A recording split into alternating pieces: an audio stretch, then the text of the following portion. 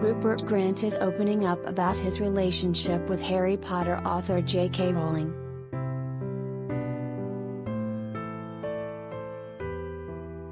The actor wrote a piece for the Times What I've Learned series, revealing he likens Rowling to an auntie.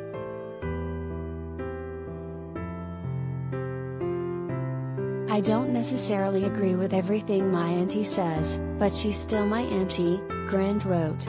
It's a tricky one.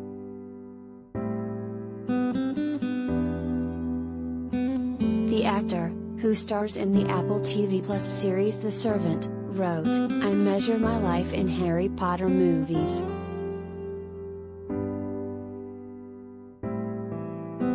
They're so ingrained in me. I find it very hard to detach myself from being Ron. We merged into the same person, he continued. I can't believe it started 20 years ago. It definitely sculpted who I am. I mentally close the door on it even though I'm constantly faced with it. Terry's the play, the theme park, and it's always on TV. He added, I don't see Dan, Radcliffe, and Emma Watson as much as you'd expect, so the reunion was very nostalgic.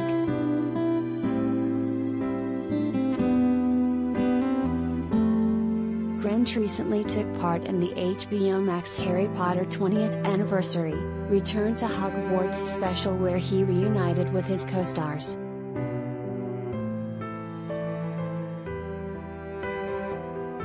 Rowling did not make an appearance in the special, although she was shown in archival footage throughout.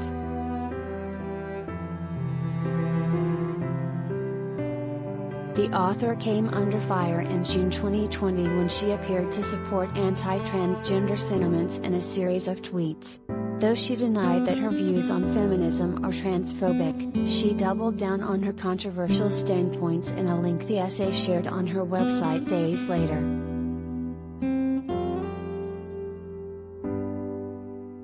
Stars Radcliffe, Watson and Grint each spoke out against Rowling's much criticized remarks regarding the transgender community.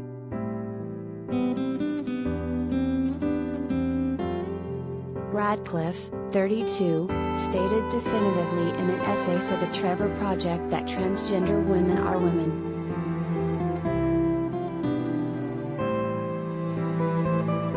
Any statement to the contrary erases the identity and dignity of transgender people and goes against all advice given by professional health care associations who have far more expertise on this subject matter than either Joe or I, Radcliffe wrote at the time.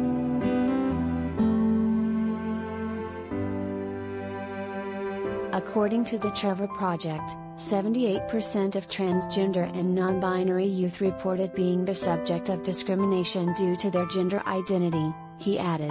It's clear that we need to do more to support transgender and non-binary people, not invalidate their identities, and not cause further harm.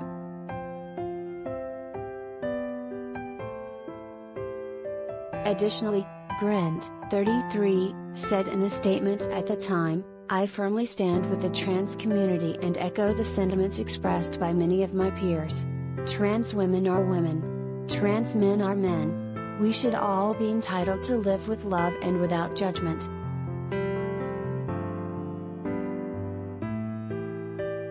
And 31-year-old Watson expressed her support in a Twitter thread too. Trans people are who they say they are and deserve to live their lives without being constantly questioned or told they aren't who they say they are. I want my trans followers to know that I and so many other people around the world see you, respect you and love you for who you are.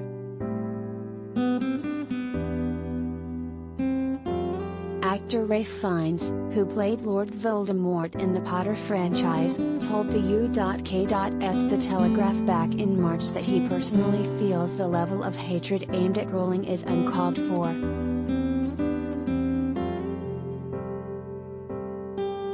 I can't understand the vitriol directed at her. I can understand the heat of an argument, but I find this age of accusation and the need to condemn irrational, said Fiennes at the time. I find the level of hatred that people express about views that differ from theirs, and the violence of language towards others, disturbing. Rowling published a new children's book with Scholastic titled The Christmas Pig in October, and she penned a screenplay treatment for the forthcoming third Fantastic Beasts movie The Secrets of Dumbledore, in theaters April 15, 2022.